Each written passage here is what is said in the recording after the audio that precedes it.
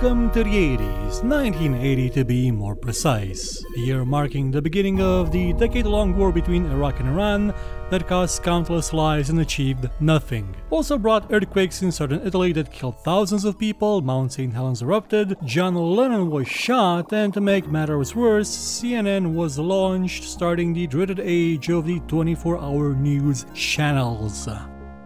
But not everything was doom and gloom. Tim Berners-Lee developed Enquire, a precursor to the World Wide Web that he would sell out 37 years later, which had a lot in common to the way that modern-day wikis function as opposed to how the web functions. The internet expanded with new possibilities thanks to the advent of Usenet, a distributed medium of communication where a lot of concepts of the modern-day internet were conceived, like flaming, spamming, and of course, online piracy. Commodore launched the VIC-20, the first computer to sell 1 million units, costing only $300 at the time. Tandy launched a color version of the TRS-80, and Science of Cambridge launched the ZX-80, the grandfather of the ZX Spectrum that would soon conquer Europe. And for those that wanted to get the most out of their home computers, Shugart Technology, now known as Seagate, released what is considered to be the first hard drive aimed at the home computing market,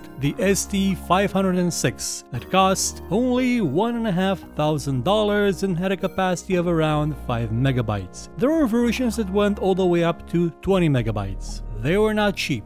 Moving to gaming, Nintendo released the Game & Watch, a combination between an actually useful digital alarm clock and a very simplistic LCD video game. During its run, it would sell over 40 million units and probably spawned a billion knockoffs way through the late 90s. The home gaming market was growing more each day, a computer version of Zork finally being available to the public at large in the form of Zork: The Great Underground Empire Part 1. It was still the same game known from the PDP-10 with the text-only interface, but now you could play it in the comfort of your own home without a connection to a mainframe. But if you did have access to something like that, you had a new game at your disposal that aimed to combine the complexity of titles such as Moria and the various other games named Dungeon from the age, with a hint of emergence in the form of Rogue, the first Rogue. Rogue exploring the dungeons of Doom, created by Michael Toy and Glenn Wichman. It tasks you with traversing a randomly generated dungeon to retrieve the Amulet of Yendor. Unlike previous games that at least tried to implement a graphics mode, Rogue embraced text, representing everything through ASCII characters, which meant there was a lot more room for making a sprawling, complex game with randomly generated levels, numerous creatures, items, and great longevity. Rogue's popularity would only increase with time, spawning the roguelike genre and numerous clones that haven't stopped appearing over the course of almost 40 years, aiming to improve, enhance, and reimagine the concept. On the arcade front, things were booming as they had been since people started moving away from just making Pong and created new and varied genres. One such new genre was the platformer, where you would play as a character that would run around platforms, traverse ladders, and do his best to avoid obstacles. That game was Universal Entertainment Corporation's Space Panic,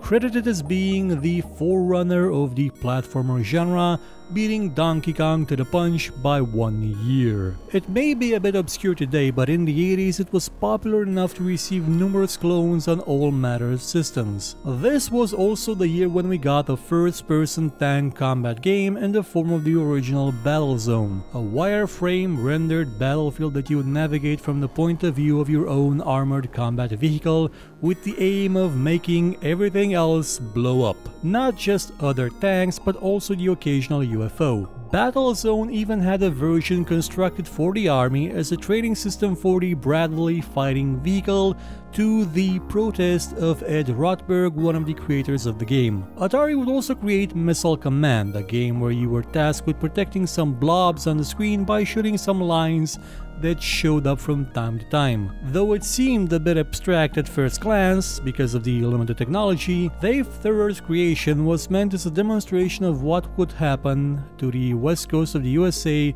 in the case that the Cold War went hot. As the player, you were tasked with shooting down incoming Soviet nuclear missiles, saving cities like San Francisco and Los Angeles from total destruction. Ferrer had stated that developing the game gave him nightmares about nuclear destruction, punctuated in the game by the replacement of a game over message with one that simply said, "The end." Which is kinda funny when you think about the fact that the US government had a contingency plan to nuclear carpet bomb the entirety of Eastern Europe on its way to Moscow, killing millions intentionally by targeting population centers, not just military stuff. But the biggest arcade game of 1980 and the game of the year, though we shouldn't look over the importance of Rogue as well, was Pac-Man, Namco's monster hit and progenitor of a new generation of video games. Pac-Man was the first true mascot-driven game, one where the main character was as much a focus as the gameplay. It gave people something to identify with, someone to identify with, if you can consider Pac-Man as being a someone. A true symbol of the 80s and a simple enough game that it sold more than 300,000 arcade cabinets worldwide legally, and according to the information on the web, there were at least as many unauthorized units running Pac-Man floating around by the end of the decade. It was a game so popular that even the worst possible port of it, the one for the Atari 2600, still became a bestseller, shipping over 7 million units. Pac-Man was one of those titles that managed to shove video games in the global culture, to the point where it became something that people